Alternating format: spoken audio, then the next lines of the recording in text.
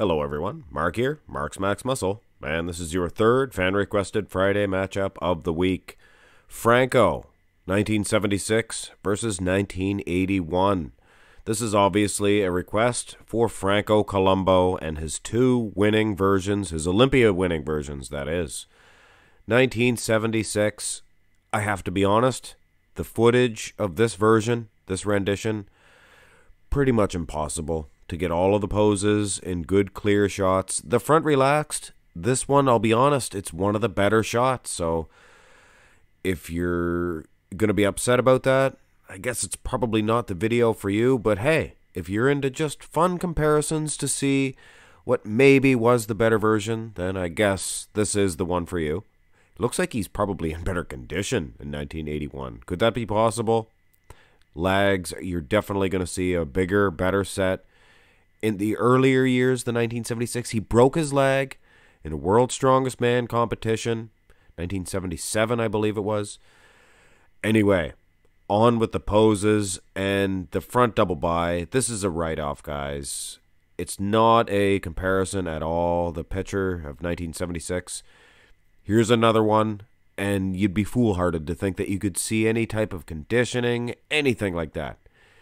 He probably is a little bit bigger in the lats, but that's just a guess, a guesstimate.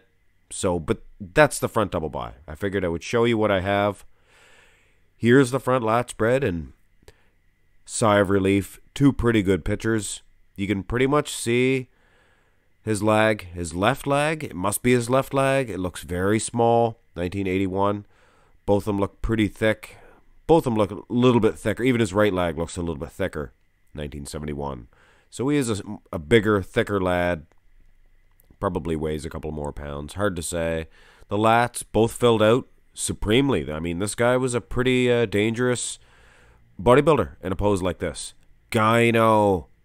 He had a little bit in 1976.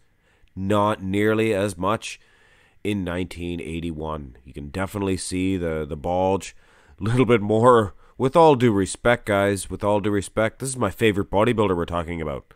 Him and Robbie Robinson. Robbie's probably my favorite. But anyway, side chest development. And you will notice, you guys with a keen bodybuilding history, skills, things of that nature, you'll see that this is a 1975 Franco Columbu. I figured I would throw it in there just to show, I mean, how much different could it be?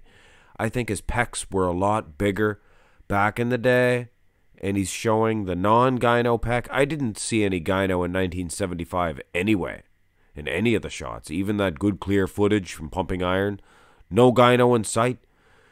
Thicker, much thicker earlier on in his career, and I would wager to say, guys, we can probably intelligently say that he was better in 1976.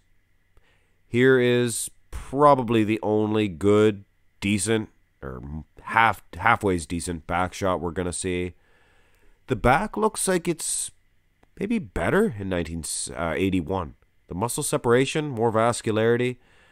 But again, guys, you're going to be foolhardy to think that you could see any type of muscle separation, vascularity. He might be twice as good in 1976. But you really can't gauge. But guys, it's a fan request Friday, and I figured I would do my best anyway to honor the request. So far, I guess I'm going to lean towards 1976. Rear double by. Now, gosh darn it, if this picture wasn't tilted thusly, we could probably have a pretty good comparison here from 1976.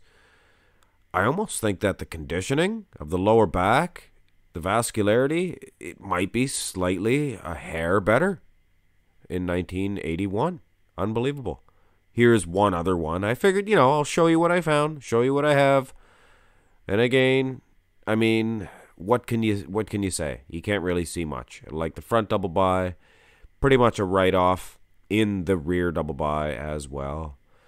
We will finish this quick little matchup. And like I said, guys, I'm not going to not honor the request. I actually would have been interested in seeing this one.